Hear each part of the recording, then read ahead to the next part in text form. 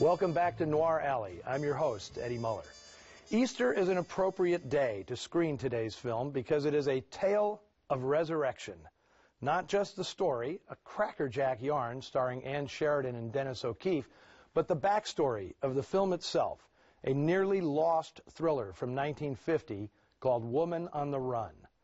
Just how did this movie, superior to many more heralded noir films of its era, end up relegated to obscurity, literally dangling on the precipice of oblivion?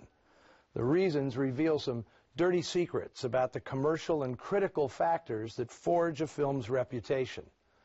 The movie was independently produced by upstart Fidelity Pictures, which had none of the long-term protections afforded studio-financed films. It didn't make much money, essentially becoming an orphan once Fidelity's distribution deal with Universal ended.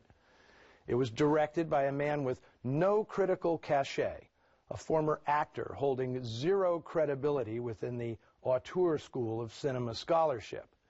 If Woman on the Run had been directed by Raoul Walsh or Joseph H. Lewis or Don Siegel, it would have been rediscovered decades ago and heralded as a minor masterpiece. Then again, maybe not, because it is at heart a woman's picture, with aging pinup girl Ann Sheridan dominating all the advertising, some of which touted the film as a probing study of the failure of modern marriage, which certainly didn't help sell tickets.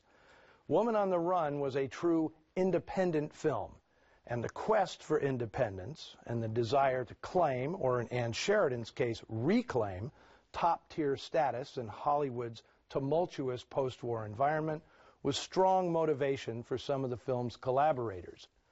Producer Howard Welch wanted to turn Fidelity Pictures into one of the industry's preeminent production houses. Ann Sheridan, who had bought her way out of a constricting contract at Warner Brothers, was determined at 35 to reestablish herself on her own terms as a still viable leading lady.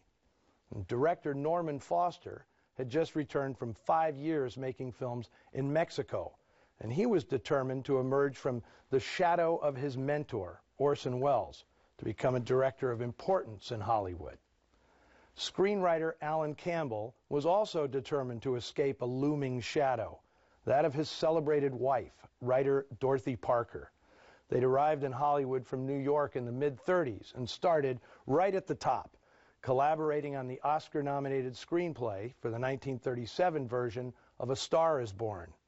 By 1949, they had divorced, bitterly. Campbell hadn't had a screen credit since 1943's Forever and a Day, and had never worked as a sole screenwriter on any project. Woman on the Run was Campbell's opportunity to assert his independence from his more famous spouse and offer his own caustic commentary on the travails of matrimony. The film was based on a magazine story by Sylvia Tate titled Man on the Run. But aside from its basic premise, a witness to a gangland killing goes into hiding and the cops use his wife to track him down, the film steers its own course. Completely new is the character of newspaperman Danny Leggett, played with roguish style by Dennis O'Keefe, who, according to production memos, wrote much of his own dialogue, as did Ann Sheridan. What did you have for breakfast? Cigarette and coffee? Cigarette. I thought so. Take us over to Lancey's on Powell. Lancey's? Okay. This place has the best waffles in town. Butter in every little square. Their off-the-cuff banter is sensational and shows the genuine wit and timing of these two wonderfully matched actors.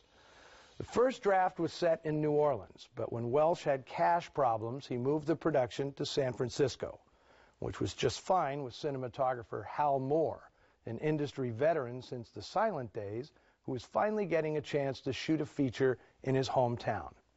And as a native San Franciscan, I can attest that this film perfectly captures the feel of the city when it was still a bustling but relatively small blue-collar seaport. I'm especially pleased to show Woman on the Run because it was through the efforts of my Film Noir Foundation that this movie was resurrected. Twice. First, when we extracted it from the Universal vaults in 2003 after its copyright had expired. And then again, when that print, the only one known to exist in America, burned in a fire at the studio in June 2008. But our resolve to not let this film die paid off when we located a dupe negative at the British Film Institute, and we're able to finally complete the restoration with our colleagues at the UCLA Film and Television Archive. Like I said, this is a tale of resurrection. From 1950, here is Woman on the Run.